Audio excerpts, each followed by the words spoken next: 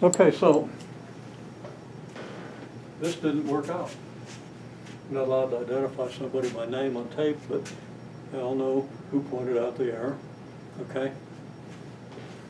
Found these slopes correctly, but then I used this slope for this line. Yeah, there's the 5 and there's the 5, right? So, you know, I'm caught red-handed. Okay? And I used this slope for this line. Okay? Maybe I should have organized my work a little better, because I thought I was doing that. Okay? So, take a lesson. I pretended to make that mistake so I could have this lesson, right? I was hoping somebody would catch it. Well, fat chance, no, I mixed them up. Okay? Wrote it down carelessly. So, if you fix it and go through this process, and what's the process? Now, you haven't seen this, but it's important for what you need to do for the next couple assignments, okay? Well, I chose to do it. I'm not sure Open Math shows you this at this point. And I can't check because my computer PowerButton won't work. Okay?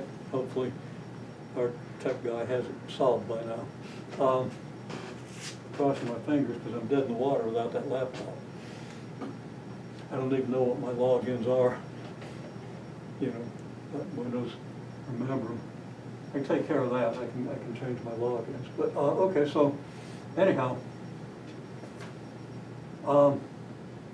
the idea is you use the MX. If you use the MX plus B form, if you know M and you know an X and a Y, you can solve for B, right? Okay. And same here. And once you've solved for B, knowing M, you've got the equation. Okay? So that's all we've done. Here, I used M equals -2.5 and the 0.46 to get this equation, which I easily solve for B, even though it's a little messy. Okay? And I do the same thing for this line. I get the value of B, and then I can write down my two equations. Okay?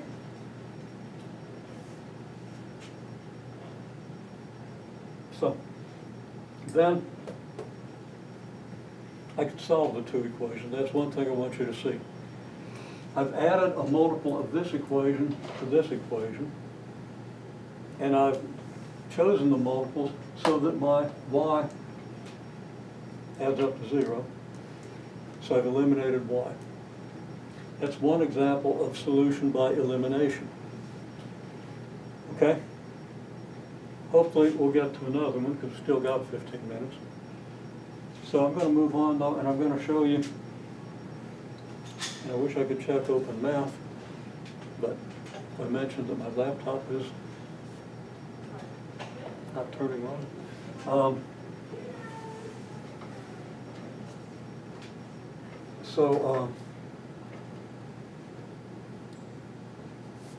I know that both elimination and substitution are going to be due in the next few days.